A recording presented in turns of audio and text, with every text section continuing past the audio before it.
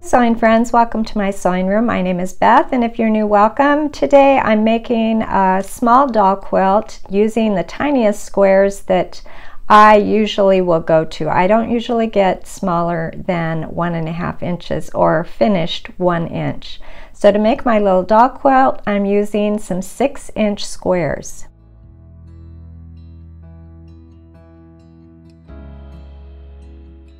These 4 squares I have here will make 1 block. I need 4 blocks for my doll quilt.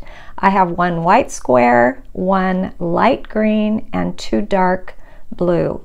So I am going to be drawing lines 1.5 inches from the edge, then at 1.5 inch increments, so there would be 1.5, 3 inch, and then 4.5 inches.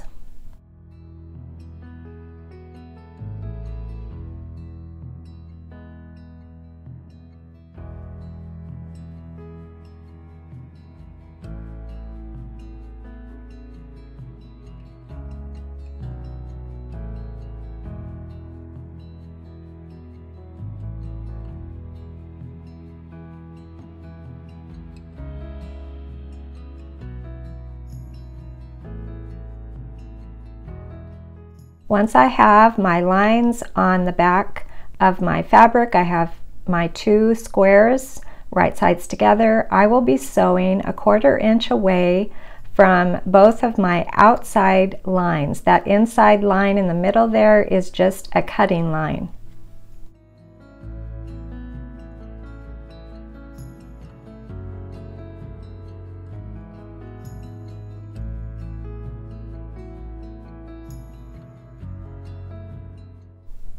Trying to do some chain piecing here with my squares. I have a new to me machine I'm using today. I'm having some fun with a new featherweight that I purchased. So I have a new friend here in my sewing room.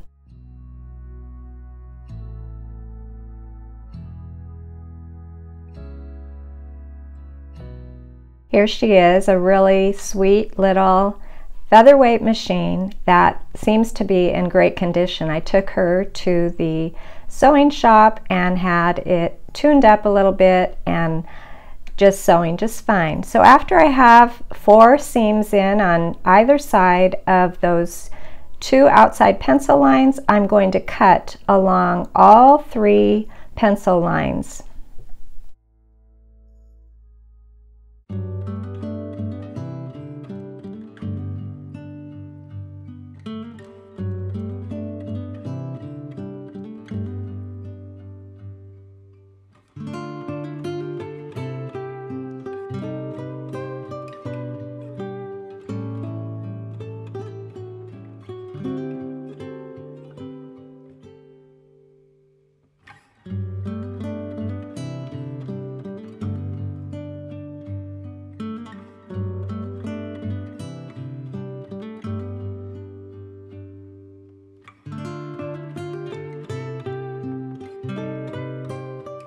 After getting all of my strip sets pressed, and with the white ones I pressed to the darker side, I put them 2 like pieces together with the dark on opposite sides, and I'll be drawing again lines 1.5, 3 inches, and 4.5 inches on the back of one of these so that I can again sew on either side of my 2 outside lines.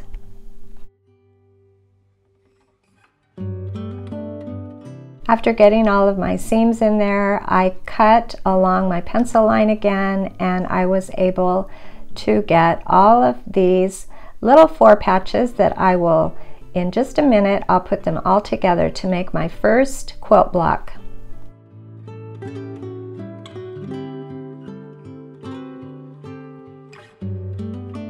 Here's how I laid out my quilt block. I put white squares through the center and then white squares on the 2 outside edges. I just kind of did every other one, and I tried to make sure that my white squares are all going in the same direction, and of course the same went for the light green fabric. And once I sewed it all together, I had my first of 4 quilt blocks that I'm making for this cute little doll quilt.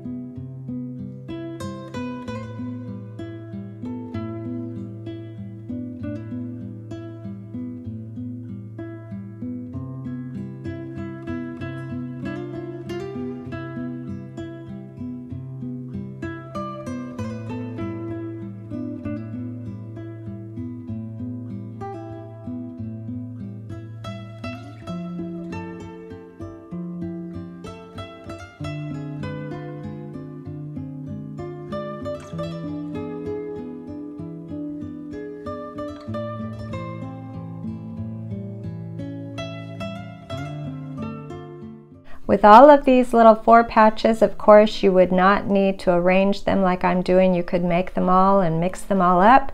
And the other thing I wanted to mention was I'm using 6-inch squares, and I just divided 6 into 4. That's how I got 1.5, 3, and 4.5. If you use a 10-inch square, just divide 10 by 4 and make 3 lines, 2.5, 5 inches, and 7.5 inches. And you can make the same block, just it would be just a little bit bigger.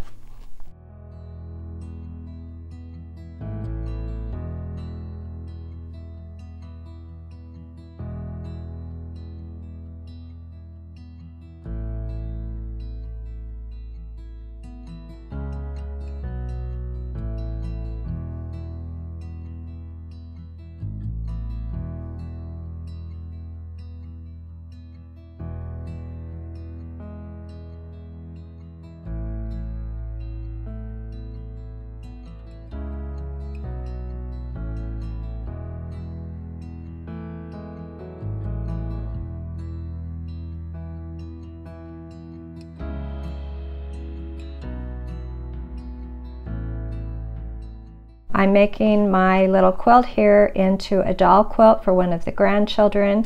I used a piece of flannel for the backing. I put right sides together. I sewed all the way around except I left an opening. I'll be turning this right side out.